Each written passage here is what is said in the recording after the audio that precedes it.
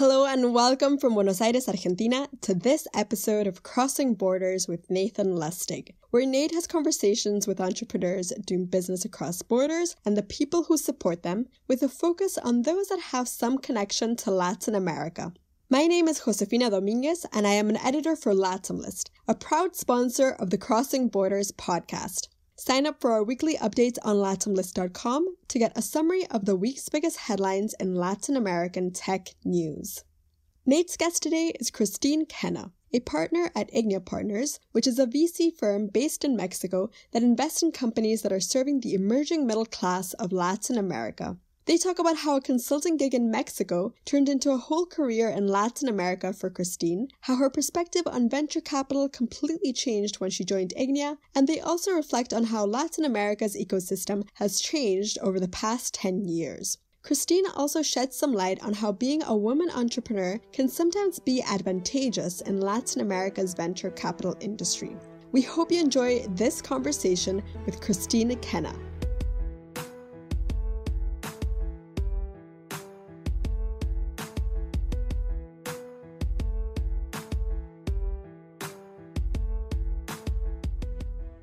Hey, Christine, welcome to the podcast. Thanks for being willing to do it. Thank you, Nathan. Where are you in the world today? I am in Mexico City at my home, working from home, as we all are. And tell me a little bit about what you do at IGNIA. What do you do on your day-to-day basis?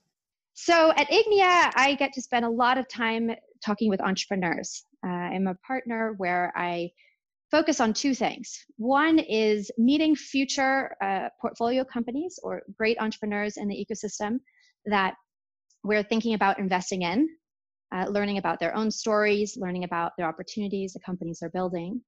And then the majority of my time, especially these last few months, is spent on working with our portfolio companies.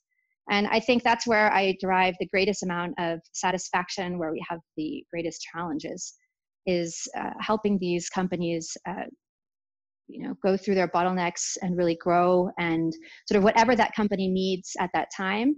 And I think the majority of my focus is working with that entrepreneur, with that founder and that CEO, sort of to be a sounding board to him or her and help that entrepreneur grow as much as possible throughout our journey. And then alongside and sort of throughout all of this, I spend a lot of time working with the IGNIA team. This is not something that we do individually. I have a wonderful group of partners and associates, and the IGNIA team also requires, a lot of time together to just be smarter and better investors. What kind of companies does IGNIA invest in? What kind of stage? What kind of amounts? Sure. So IGNIA is a VC fund where we are based in Mexico. Yet we are looking to invest in companies that are either expanding into Latin America. So we've invested in companies based in Silicon Valley and Israel and New York, and they are attacking or entering the Latin American market, particularly Mexico, or companies that are based in Latin America, so Argentina or Colombia and Mexico, and growing within the region or internationally as well.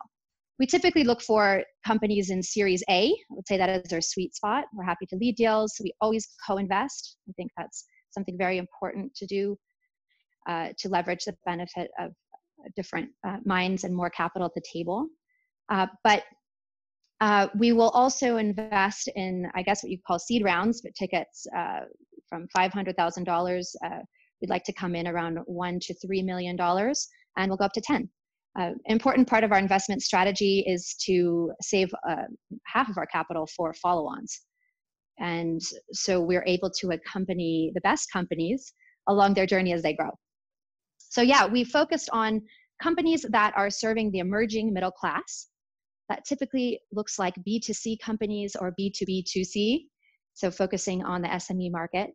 And we're looking at companies that are, everything is technology enabled, but that are creating new industries, right? That are really scaling rapidly and serving a purpose to solve an enormous problem with their end users. Where are you from originally? So I'm originally from Palo Alto. So I grew up in the heart of Silicon Valley, and I didn't come to Mexico until my early 20s, really, and sort of a fluke. I was on a consulting gig here in Mexico City for a few months that led into a year, and then later a whole career in Latin America. So I've been investing in Mexico since 2006. Did you always know that you wanted to be an investor and in tech, or was it something that came up during your consulting career? No, I actually was pretty adamant about not ever wanting to be a venture capitalist when I was growing up. To me, it came across as just an industry that was all about making money and very cutthroat, very white male focused. And I was highly turned off by that. I was very intrigued, though, by the growth and all of the innovation that was happening in Silicon Valley. And I loved that. So I would say the first part of my career was focused in operations. I had a phenomenal time working at Google and just being witness to how that company was growing and scaling. I started the summer where they did their IPO, and then I jumped over to Europe and was working in their Paris office when they were just opening, and it was just explosive growth, and they were changing lives and organizing the world's information. And I loved that part of the ecosystem. And I thought I would be on the operating side of high growth startups for the rest of my career, until I met IGNIA. And when I first discovered that IGNIA existed, I was interested in going to ask for capital. So I was actually looking to start my own company when I met one of IGNIA's LPs, a mentor of mine from Harvard Business School, who was an investor in IGNIA because she worked alongside IGNIA's co-founder, Michael Chu. And Michael Chu is a professor at Harvard, but was also known, and I had met him at Harvard because of his course, Business at the Base of the Pyramid, where the focus was about how to grow businesses with the emerging middle class and highly focused in Latin America. So when I met Alvaro and Michael through this LP, I just couldn't believe that IGNIA existed. It was so incredibly exciting to sort of be at the cusp, at the very beginning of what is now the venture ecosystem in Latin America. And IGNIA was really the pioneer in this sector. It was the first VC fund in Mexico, the largest at the time. We had some incredible LPs that were helping us get off the ground, from the Omidyar network to large development banks. And I was interested in joining the venture side, but more as an operating partner, more as sort of helping these startups grow and scale, which was where my experience was. And then after doing it for a few years, I just got entirely hooked. And now I think there is nothing more phenomenal to do in the world than to be on the investing side, where we can have such an impact at such a greater scale. So instead of just focusing on one company, we now have a portfolio of 27 companies in our second fund, where I can work with all of these phenomenal entrepreneurs and help them indirectly as much as I can from the board, and more as a coach, advisor to these entrepreneurs than actually running the businesses myself. A lot of the listeners on the podcast maybe are new to LatAm over the last couple of years, or they're maybe were entrepreneurs that got started in 2015, 2016. And so much has changed from even 2014 when I was getting started in investing. Yeah. But you've been involved even longer. Talk a little bit about how things have changed since you first started investing with IGNIA to today. Wow, well, I would say that the entire ecosystem has changed dramatically. But what has not changed is the opportunity. And what is so intriguing to what we're looking at today and was then is just the enormous the blue ocean markets, their extreme pain points, highly underserved populations that through technology, so many of their problems can be solved, right? So capital markets are just beginning to enter Latin America. And I think we're just beginning to see some of the international investors feel comfortable coming into the region. And so as an investor willing to roll up her sleeves and do the work and be on the ground and work with the entrepreneurs, I think we're seeing an unprecedented amount of opportunities. So how have things changed is that when IGNIA was founded, it was when the iPhone was just coming out, for example. To give you an idea of what technology was like then, there were no other funds with which we could co-invest. And so we had great challenges in terms of getting follow-on rounds for the companies that we were supporting. And also the types of businesses that we're looking at were very different. Today the infrastructure is in place in Latin America. We have 70% penetration of internet.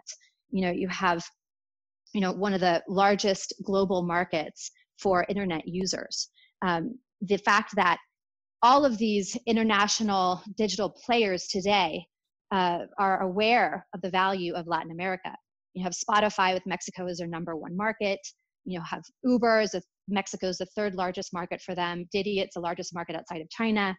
Everything for us, Facebook, Netflix, WhatsApp, LinkedIn, they all know the value of Latin America and the Latin American consumer. And so now the startups have an opportunity to bring their technologies and grow here. So I think we've seen an evolution also of the type of entrepreneur, sort of the business savvy, the experience, and certainly the ambition of the entrepreneurs in Latin America. I think the question that I always get as an investor in the region is they always ask, what is more scarce, the amount of opportunities you have to invest in, or the amount of capital that is at the region? And I think 100% we have a scarcity of capital in the region. But it's capital that is willing to be on the ground and willing to invest in a smart way and help the entrepreneurs grow. Because I will say the Latin American entrepreneur is not as polished as the Silicon Valley entrepreneur. They're not, I would say they're not as slick. They're not as, they don't have the VC lingo quite down as well yet. And so the venture capitals that are maybe willing to look through that rusty veneer, and they can find those really incredible entrepreneurs that have much more grit, much more conviction. Because I think the Latin American entrepreneurs that we meet are very close to their customers. They're very close to the problem. It's not that they've come up with this idea, just sort of ruminating about something great they would like to build, or sitting at a desk in a business school. Entrepreneurs we meet are really have no choice except to launch these companies to solve this problem that they've been living very personally for years. So in that sense, a lot of great qualities for these entrepreneurs. I think you're spot on with the kind of diamond in the rough analogy there of how good the Latin American entrepreneurs are, but don't know just cultural differences between how do you pitch a LatAm company versus how do you pitch to a U.S. investor. They're completely different things. They're a whole new learning, a whole new set of lessons you have to learn when you're going to raise capital in the U.S. And part of our job as investors is being able to invest early and then be able to help them kind of raise that money from abroad and teach them the kind of pieces that need to be taught. That's right. That's right. And a lot of entrepreneurs, I would say, you mentioned the cultural element of it. You are more successful at raising capital if you can show more confidence in your story and your narrative. And if you come in fully believing what's going to happen and how you can get it, you might not be there yet, but that sort of level of conviction for your future, I think that goes against the grain of many of the Latin American cultures that perhaps are more conservative, or the entrepreneurs are more ready to share with you their obstacles or their doubts along the way. And, it's not necessarily the style of what we see in sort of the American raised Silicon Valley training for these pitches. What advice would you give to entrepreneurs when they're thinking about raising money in LatAm and then also when they go abroad to raise money? Well, I think it all starts with authenticity first. So the advice that I give all of the entrepreneurs is that they first have to really own their story and their narrative about their company. They have to have conviction. And then how you tell that story is extremely important, right? Because at the end of the day, we invest in people.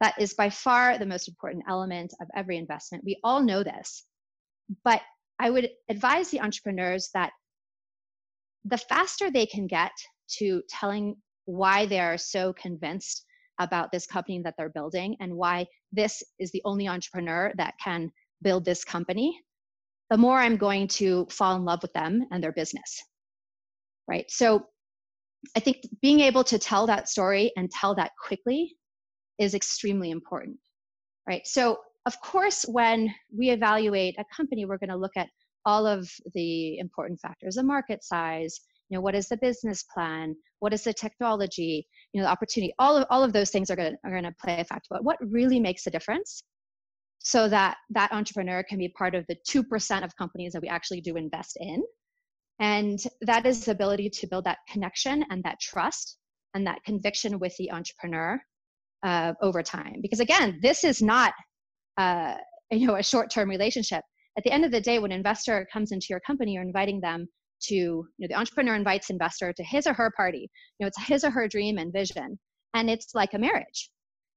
And you really have to believe in that person's values, and have an enormous amount of trust in that person's potential to grow. I see some of the greatest mistakes when we meet with entrepreneurs is that they don't listen. One of the things that we're always looking for is, who is this person? Are they able to take advice? Is this entrepreneur self-aware and able to learn quickly? Is this someone who is going to be able to evolve with the market, with the company? Because, we've seen countless number of great businesses do pivots along the way. We know that will happen, but that entrepreneur has to be able to adjust along with those pivots and with the growth of that company and the growth of the team. So that's a place I would start.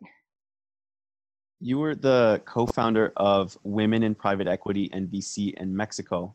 Talk a little bit about what it's like being a woman in VC in tech in LatAm, and some of the things you're doing to help make the path easier for other women who maybe want to get involved in investing. Well, from my personal experience, I would say being a woman in Latin America and a woman in venture capital and tech is an enormous advantage, because there are just so few women. Whenever I walk into a room, or whenever we're the only woman in a board seat, and which is most of the time, people will listen. I also think that as a woman, I can provide an enormous amount of value just in diversity of perspective and opinion. And as we know, and as all the data says, the more diverse opinions that are brought into a decision create better decisions, better returns.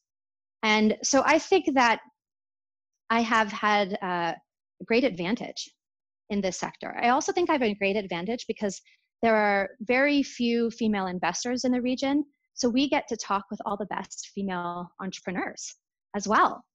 And I think we can help those female entrepreneurs in a unique way. And we will see things differently than, for example, some of my male partners. Now, I will also say that it is not an easy path, especially for, I would say, the Mexican women, Latin American women growing up in this region, because I come from an American culture. I come from an American education where I have always felt encouraged to speak my voice, and I'm very direct. And I think the only thing that we can do in our careers is be as prepared as possible and work as hard as possible. We never know the opportunities that are going to come up in front of us. We just have to be willing to take those opportunities when they come, and hope that our preparation is enough to get us in the door. And I think in the cultures of Latin America, and particularly Mexico, those opportunities typically do not put women front and center. And so one of my greatest revelations when I first came to Mexico was the lack of networks for professional women. And so my lifeline, and the way I was able to continue to grow and develop in Mexico, was to build that network.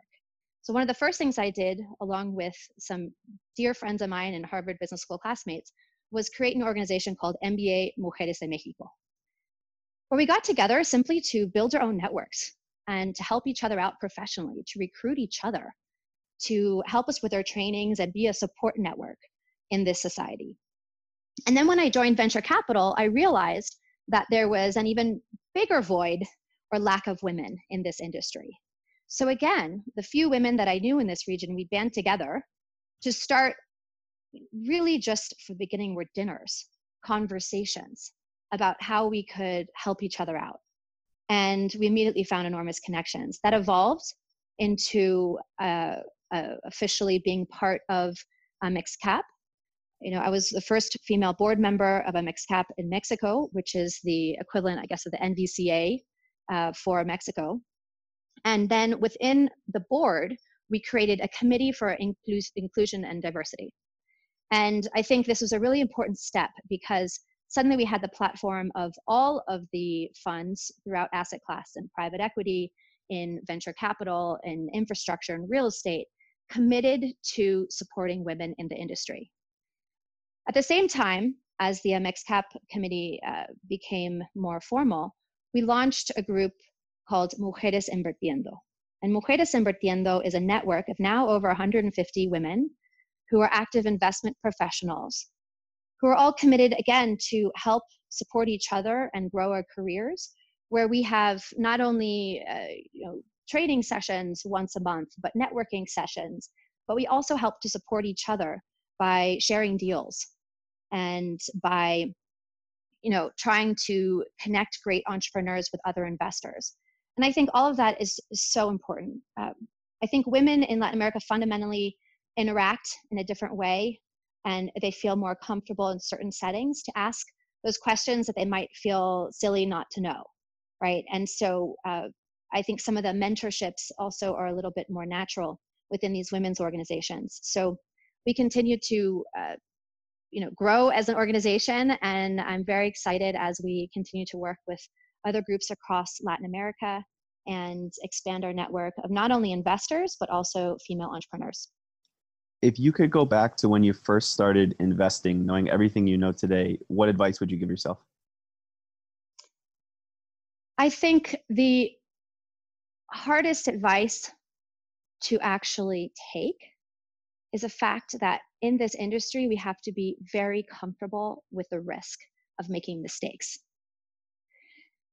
We have very long feedback loops in venture capital. We won't know if we were good investors or not until years down the road. And so my advice would be to enter in my investments with conviction from the beginning and to be a lot less afraid of failure.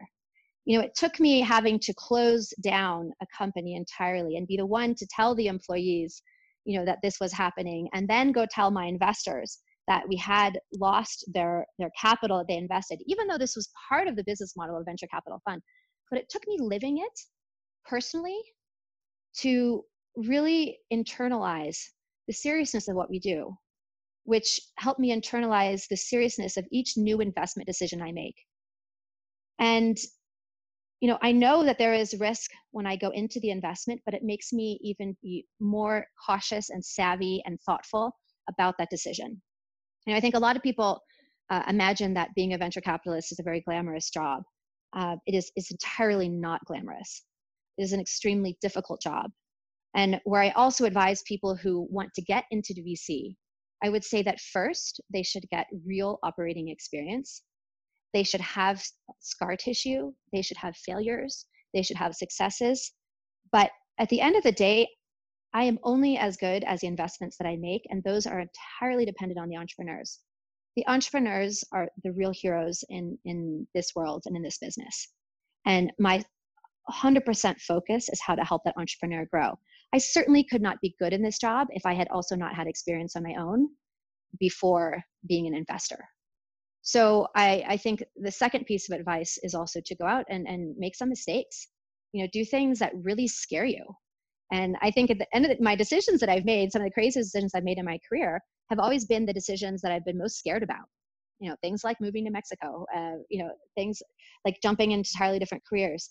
And the more comfortable we get with that uncertainty that is inherent in our business, I think the better investors will be. I think that's really, really good advice, and it's a great place to stop on this version. We're going to have to do a round 2 another time to go even deeper. There's lots and lots of stuff we could keep talking about. But thank you very much for taking the time to share your story. Really appreciate it. Great. Thank you, Nathan.